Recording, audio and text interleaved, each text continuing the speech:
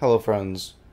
So, Paul Morrin, a well-known Marxist on the site, uploaded a video titled, "Is China Imperialist?" And I'm going to spoil the ending for you all. He declares that it isn't. I believe Morrin's heart is in the right place, as he attempts to make a Marxist analysis of the situation at hand. But I believe he makes some mistakes along the way. This video is not made to disrespect Morrin. Although I don't agree with him, I think he's a respectable person. However, Morrin, if you are watching this and are convinced, I would ask that you either remove your video or openly self-criticize in a future video. Morrin begins his analysis in a correct manner, outlining that Lenin's analysis of imperialism is the only correct and scientific understanding of it. Morrin then reads Lenin's summary of imperialism. Its 5 basic features are: 1. The concentration of production and capital has developed to such a high stage that it has created monopolies which play a decisive role in economic life. 2. The merging of bank capital with industrial capital, and the creation, on the basis of this finance capital, of a financial oligarchy. 3. The export of capital, as distinguished from the export of commodities, acquires exceptional importance. 4. The formation of international monopolist capitalist associations which share the world among themselves. And 5. The completion of the territorial division of the whole world among the biggest capitalist powers. In short, imperialism is monopoly capitalism. The free competition of the good old days of earlier stages of capitalism is past, and now monopolies are its dominant distinguishing feature. Also, as a side note, directly after stating this, Morrin says, "And what's the purpose of this? To exploit and deliberately deter development in other nations in order to create dependent relationships which ensure long-term sources of income or other resources for the monopolists." Although this is mostly correct, there is a central part of this which isn't. The notion that imperialism deliberately deters development within the subject nations is demonstrably false. Lenin states in the 4th chapter of Imperialism, the Highest Stage of Capitalism, quote, "The export of capital is made possible by a number of backward countries having already been drawn into world capitalist intercourse. Main railways have either been or are being built in those countries. Elementary conditions for industrial development have been created, etc. The need to export capital arises from the fact that in a few countries, capitalism has become overripe, and, owing to the backward state of agriculture and the poverty of the masses, capital cannot find field for profitable investment." End quote. It is perhaps possible for the imperialist bourgeoisie to keep the subject nations at a similar or stagnant point in development if they are without competition. However, once competition between two opposing imperialist nations begins, the exacerbation of resource extraction becomes critical, and the development of the sturdy infrastructure required to do that becomes pivotal. Morrin then spends a significant amount of his video detailing the differences between Chinese loans and American loans. I want to get something clear. China canceling debt is not a benevolent action. They have other ways of returning their investments, usually by immensely hiking up prices for the designs, the engineering services, the use of equipment, the supply of construction materials, the contracting of Chinese labor, and so on. But what Morrin doesn't seem to understand, and in fact what many people don't seem to understand, is that the loans themselves and how they are conducted do not matter. Are we really going to sit here and believe that China desperately needs Mozambique to pay off its debt? Or that America will crumble if Chad doesn't return its investments? No, these economies are insignificant. The money was never the goal. American loans are usually designed to trap foreign economies in debt. What happens after that? As a method of repaying debt, America seizes foreign assets, and into that company comes a new McDonald's, a new Coke bottling plant, and a new Nike shoe factory. For China, the story is different. They don't need to trap foreign economies in order to expand into new markets, because once China signs the infrastructure contracts with that other country, the companies have already moved in, and they stay there. There are currently around 10,000 Chinese-owned firms currently operating in Africa, which have a combined value which is larger than 51 of the 54 economies in Africa. The money was never the goal. The goal was to export capital, which America and China have both done flawlessly. Morrin admits this, stating that, now, we have to concede Lenin's third characteristic of imperialism, that China does give great importance to the export of capital rather than just commodities, though it certainly doesn't do this to subjugate the countries that it invests in and create states of dependency, like Western imperialist powers do. Though I'm at a loss as to how China can extract vast quantities of important natural resources such as cobalt, export vast quantities of capital to Africa, and operate those firms which are more wealthy than 94% of the countries on the continent, and not subjugate those economies or create states of economic dependency. Is it because China doesn't blatantly and openly force African countries to change their domestic and foreign policies? Because, and I'm sorry, Paul, but that's not a prerequisite for imperialism. China, though not allowing most African economies to default on their loans, does in fact force countries into unpayable debt through the aforementioned price jacking. A link to a more thorough explanation will be in the description. Paul Morrin then goes on to claim that, as for the other four characteristics, private monopolies don't play a decisive role in Chinese economic life. Look up the anti-monopoly law of China. As we saw recently with how the CPC was able to shut down the country in response to the pandemic at the click of their fingers. Compare that to how Western governments had to negotiate with big business to enact their responses. How such countries have relaxed their lockdowns in order to serve economic interests rather than the interests of public health. In China, business answers to the government. In the US, the government answers to business. first of all, let's address the so-called anti-monopoly laws of China. While it's true that there are laws which restrict the activities of private enterprise in such a way that monopolies aren't supposed to be able to exist in China, the same laws exist in the United States. They are antitrust laws. But I think that Morrin, in his rush to point out the anti-monopoly laws of China, has glazed over what a monopoly is. See, monopolies need not express themselves in the form of a single overbearing enterprise, and doing so represents its own risks and rewards. Monopolies may also express themselves purely in the form of monopoly capital, in which a cartel-like arrangement has been made between various individual enterprises, causing them to either act like or form into a single entity. It is this cartel-like arrangement of the largest enterprises that transforms capitalism into capitalist imperialism. To quote Lenin from Chapter 1 of Imperialism, the Highest Stage of Capitalism, quote, "Thus, the principal stages in the history of monopolies are the following. 1. 1860 to 70, the highest stage, the apex of development of free competition. Monopoly is in the barely discernible embryonic stage. 2.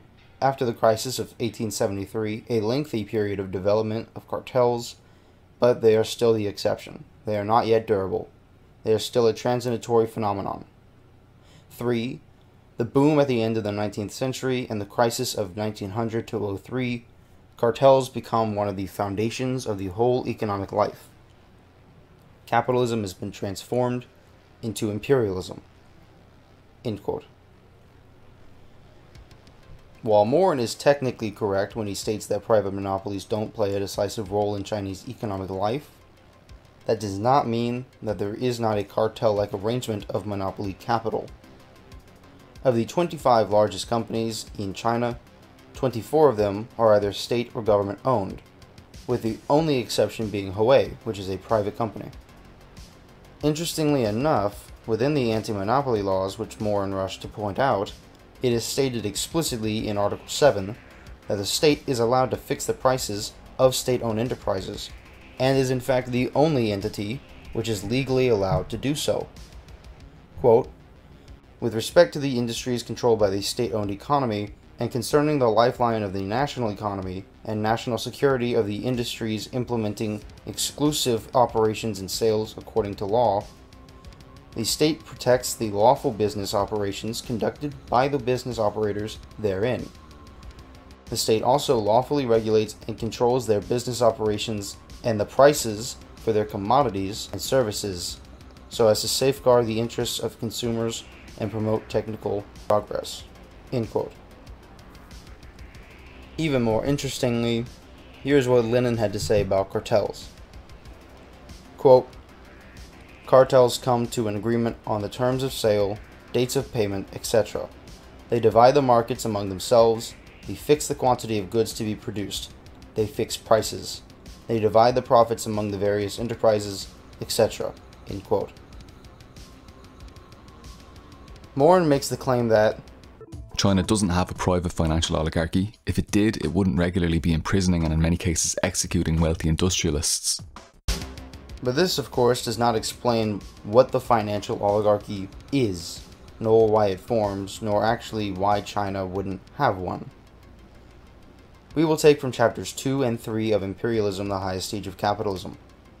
Quote, "The principal and primary function of banks is to serve as the middlemen in the making of payments. In so doing, they transform inactive money capital into active, that is, into capital yielding a profit. They collect all kinds of money revenues and place them at the disposal of the capitalist class.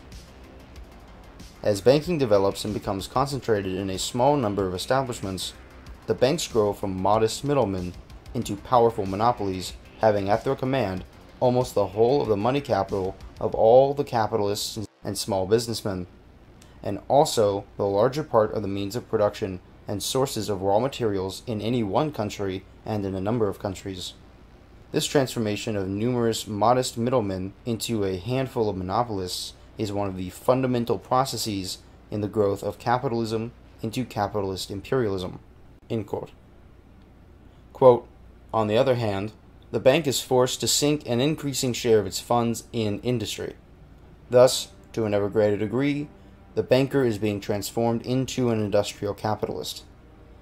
This bank capital, i.e. capital in money form, which is thus actually transformed into industrial capital, I call finance capital. Finance capital is capital controlled by banks and employed by industrialists." End quote. Finance capital is essentially when liquid capital, which is money, is loaned out by the monopolistic banking associations as investments to monopolistic industrial enterprises, which completes the merging and coalescence of the banks with industry. So then, does China in fact have a huge and monopolistic banking association which is also merged with industrial capital? Wouldn't you be shocked to hear that it does?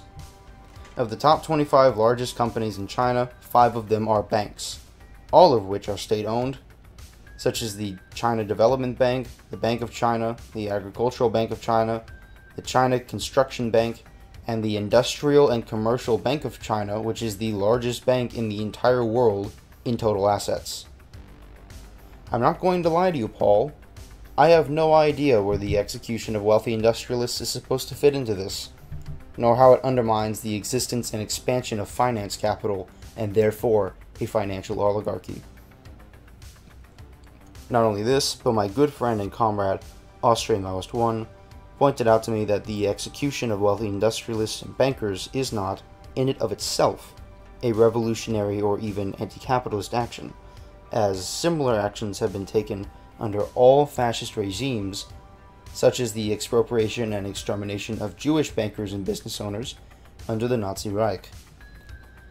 This is not to say that the expropriation and elimination of capitalists and bankers is an inherently fascist action, but that it must be substantiated by a revolutionary goal to overthrow the whole capitalist system in order to be a progressive action. For the last 2 points that Lenin makes on imperialist capitalism, Morrin simply states that they don't happen. It's not engaged in the formation of private international monopolist capitalist associations which share the world among themselves. It's not territorially dividing up the world like Western imperialists did in Africa and Latin America. He states that China isn't forming international monopolist capitalist associations which share the world amongst themselves, and that China isn't involved in the territorial division of the whole world. However, Morrin does not provide an explanation as to why he believes this. What does forming international monopolist capitalist associations which share the world amongst themselves mean? As Lenin reiterates a few sentences after where Morrin is quoting from, he states that it is when the division of the world among the international trusts has begun. Has China engaged in this? Yes, Chinese banks such as the Bank of China and its subsequent bank capital have branches across Africa where, quote, right now you could say that any big project in African cities that is higher than 3 floors or roads that are longer than 3 kilometers are most likely being built and engineered by the Chinese. It is ubiquitous, end quote. How is China involved in the territorial division of the whole world? Truthfully, territorial division has become something which is difficult to accomplish ever since colonialism became an international taboo. However, that does not mean that you can't carve up a sphere of influence which relies on you and views you as a positive influence, therefore viewing your imperial rival less and less favorably. While it's true that China does not typically engage in the neo-colonial practice of forcing policy changes on subject nations, it doesn't need to, and so it doesn't want to. The specific brand of neoliberal capitalism which drives the United States necessitates that all borders remain open for business, whereas the state capitalism of China does not, because China's economic development 40 years ago was on par with Africa. China's form of economic integration is therefore more suitable for the conditions of post-colonial Africa, and therefore does not demand many changes, if any, from their subject nations. However, from maps of foreign economic investment and popular support, clear-cut borders are being established regarding the economic and political division of the whole world between the United States of America and the People's Republic of China. So, is it fair to say that China is imperialist? Well, let's refresh ourselves on Lenin's criteria. The concentration of production and capital has developed to such a high stage that it has created monopolies which play a decisive role in economic life. Yes. The merging of bank capital with industrial capital and the creation, on the basis of this, finance capital, of a financial oligarchy. Yes. The export of capital, as distinguished from the export of commodities, acquires exceptional importance. Yes. The formation of international monopolist capitalist associations which share the world amongst themselves. Yes. The territorial division of the whole world among the biggest capitalist powers is completed. Yes. Paul Morrin, China is an imperialist country. Thank you.